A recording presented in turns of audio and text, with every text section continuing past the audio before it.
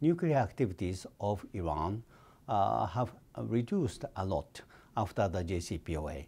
So we have more powerful verification regime to monitor and verify the reduced nuclear activities. That is why we say this is a significant gain for verification. Let me explain a little bit about the concrete activities.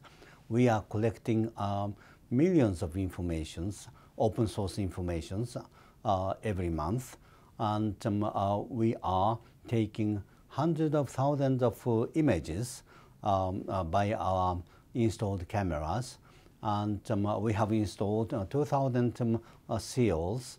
We have now the strongest verification regime in Iran.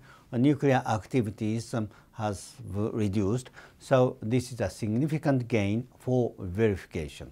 Important locations for us are the places where a country has nuclear material, nuclear related equipment, and experts.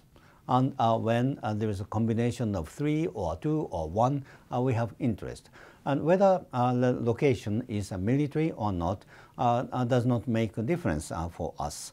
As far as the access in Iran is concerned, I can say that we have had access to all the locations that we needed to visit, and that is done under the additional protocol.